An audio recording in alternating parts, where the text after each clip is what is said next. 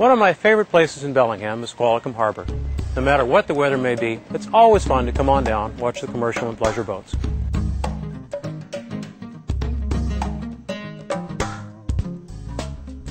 But, as a firefighter, I'm also trained to see each one of these boats as a floating vessel of flammable liquids, encased in a flammable shell, complete with an electrical system for ignition. Does that sound too dramatic? Well, let's consider some of the recent history of marina fires here in the Northwest. Now, 3 boathouses on fire at the Columbia... In Portland, January 2006. $3 million damage.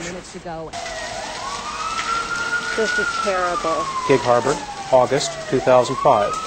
$9.3 million damage. So why are these fires so costly? Well, for one thing, boats are expensive. Another, marina space is very, very scarce. That means the greatest number of boats has to be put into the least amount of space possible. And when a fire occurs, it can travel from one boat to the next very quickly. And marinas are located in very environmentally sensitive areas. The cost of containing oil spills and raising sunken boats adds millions onto the damage costs. And there is the human factor considered. Boat crews can always be present, and there are a number of live-aboard residents who call this harbor their home. So how does the Bellingham Fire Department deal with these challenges? Well, like most other agencies, we find that a combination of land-based and water-based assets are necessary to do the job. First, let's look at the water side.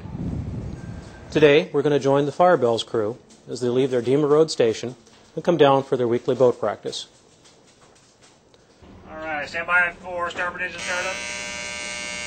The Fire Bell was purchased by the Port of Bellingham in 1985 and is operated by specially trained members of the Bellingham Fire Department. The boat is 36 feet long and has roughly the same pumping capacity as a fire engine. Most people tend to think of a fireboat as a floating water cannon, and that's what we're going to be practicing today.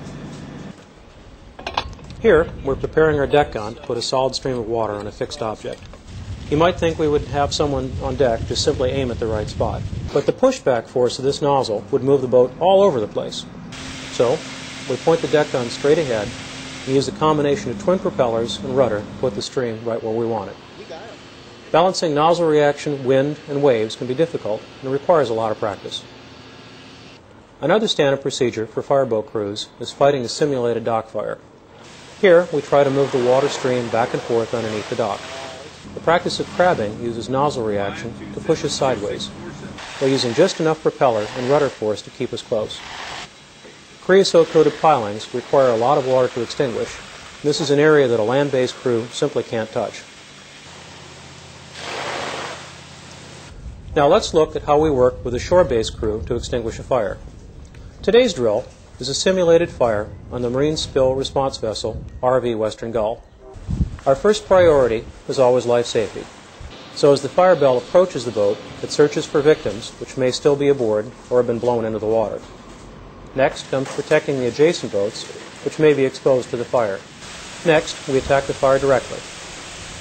Once the bulk of the fire has been knocked down, the fire bell moves to support the engine crew on the dock. For safety reasons, the deck gun is never used when the shore crew is attacking the fire.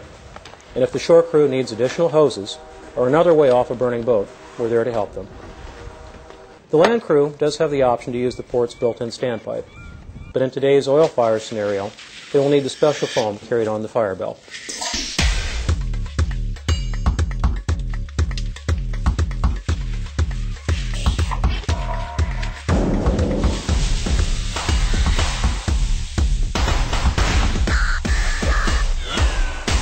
Well, I hope this demonstration shows why we believe the best way of dealing with a boat fire is through a combined shore and water-based attack. But for voters, still, your best bet is prevention. Please follow all the regulations set up by the Coast Guard and the Port of Bellingham.